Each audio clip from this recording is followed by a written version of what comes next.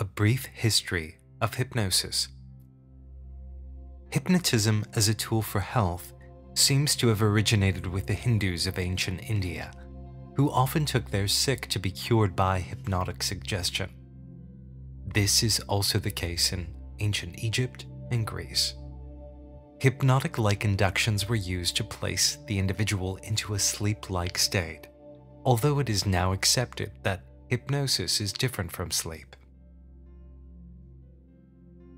Avicenna, who lived between the years of 980 and 1037, was a Persian psychologist and physician who was the first to make the distinction between sleep and hypnosis.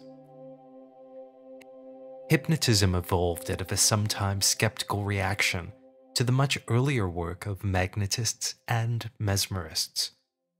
Paracelsus, who lived between the years of 1493 and 1541, was a Swiss physician who was the first to use magnets in his work. Many people claim to be healed after he simply waved magnets over their bodies. Valentine Greatrix, 1628 to 1666, was known as the Great Irish Stroker for his ability to heal people with the laying of hands and passing magnets over them. Johann Joseph Gassner, 1721 to 1779, was a Catholic priest who believed disease was caused by evil spirits and could be healed through incantations and prayers. A Viennese Jesuit named Maximilian Hell, 1720 to 1792, used magnets to heal by applying steel plates to the human body. One of his students was a younger medical doctor from Vienna named Franz Anton Mesmer. Western scientists first became involved in hypnosis around 1770 when Dr. Franz Mesmer, a physician from Austria, started investigating an effect he called animal magnetism or mesmerism. This word mesmerism is still very popular today. Mesmer developed his own theory and inspired himself around the writings of English physician Richard Mead. Mesmer found that after opening a patient's vein and letting the patient bleed for a while, by simply passing magnets over the wound, it would make the bleeding stop.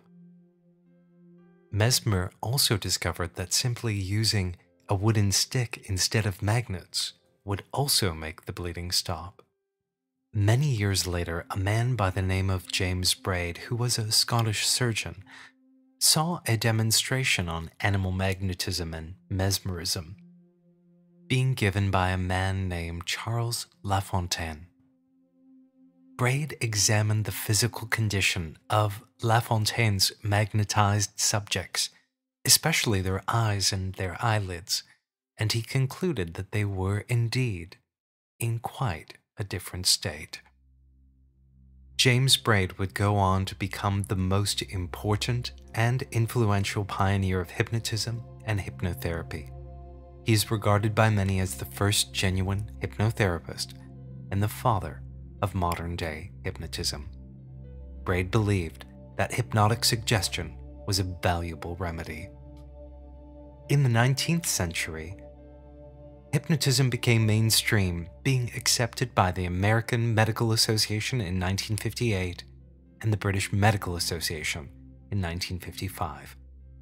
Modern fathers of hypnosis include James Braid, Orban McGill, and David Ellman.